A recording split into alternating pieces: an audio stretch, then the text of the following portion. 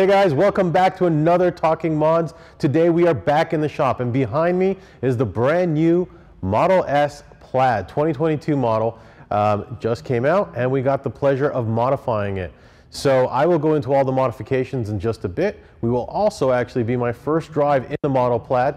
I actually own a Model S, so I'll give you guys a comparison. We'll go through all of that, and let's run that intro.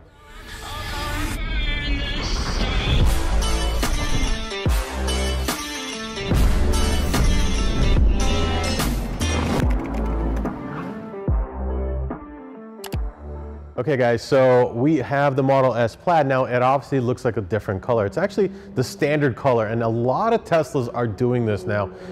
It's like doing like a clear bra for the vehicle, but it creates this matte finish. Obviously this was a black, and with the matte finish, it comes out really, really nice. Highly recommended for a lot of the Teslas because the paint is so thin and it doesn't last over time.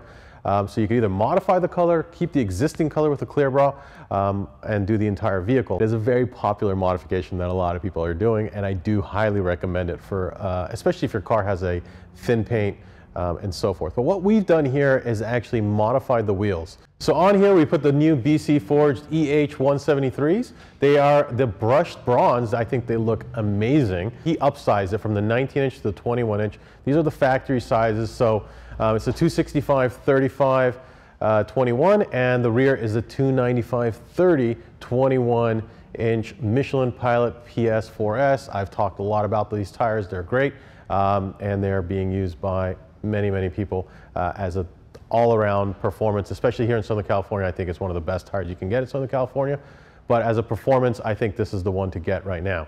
Now, let's jump in and go for a drive.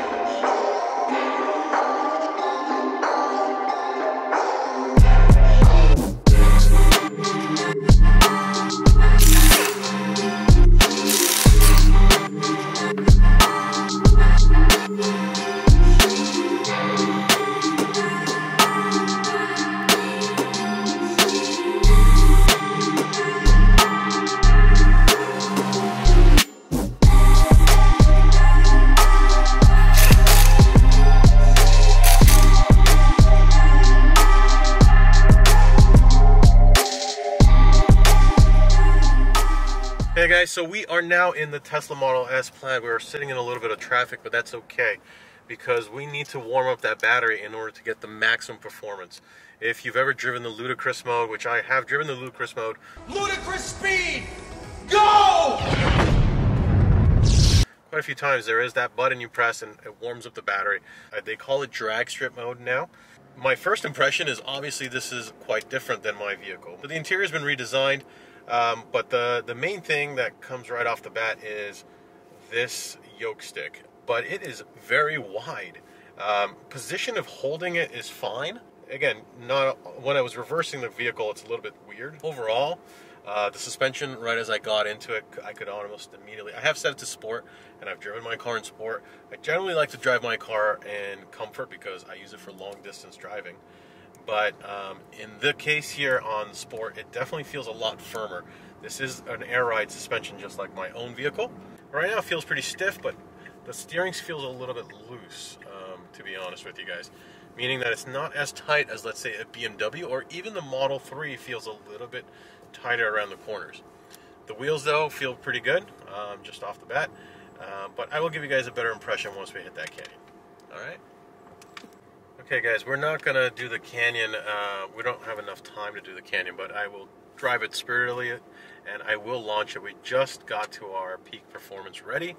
I'm getting more and more used to this yoke stick. I don't know if it needs to be this wide, but the car is definitely wider than my own Model S. I think you guys could probably see that from the outside, but even on sitting on the inside, it just feels far more spacious.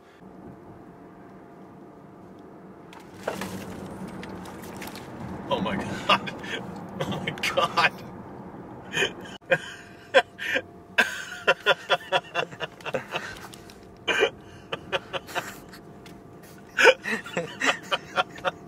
That was fast. Oh man. And I pressed it, knew it was coming. Oh man. Okay, the new features here on the wheel are awesome. But this is pretty cool. The turn signals, you just press the button. You don't have to like flip the switch. I've always wondered why we don't have something like that. It's very nice and intuitive. Alright, we're going to launch this thing.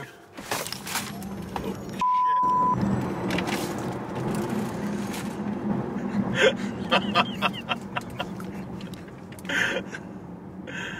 Oh, man.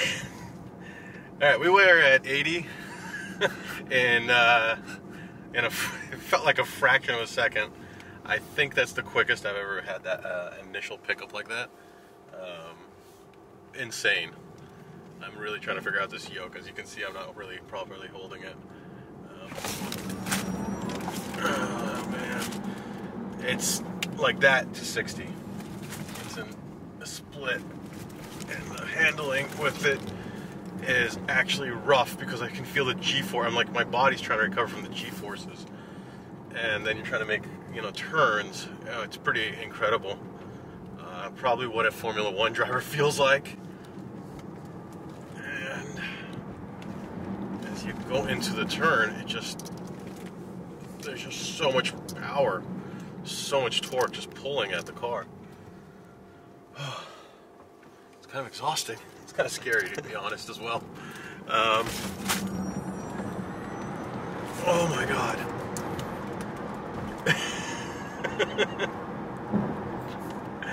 Wow.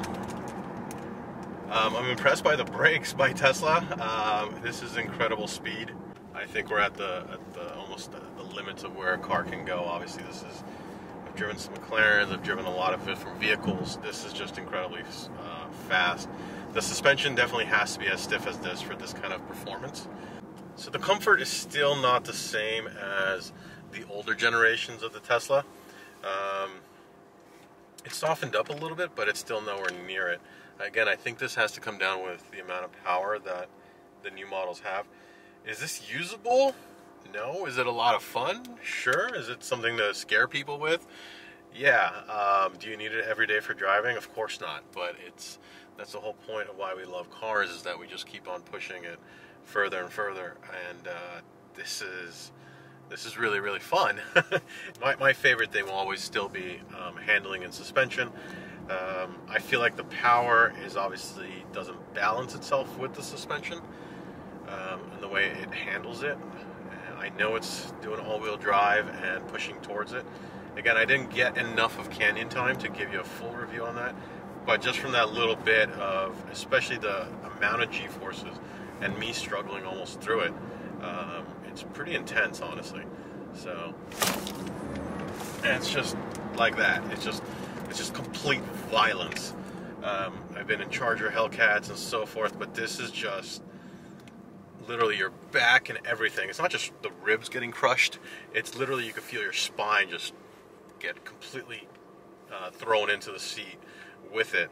And yeah, you better have a strong stomach when driving a Plaid.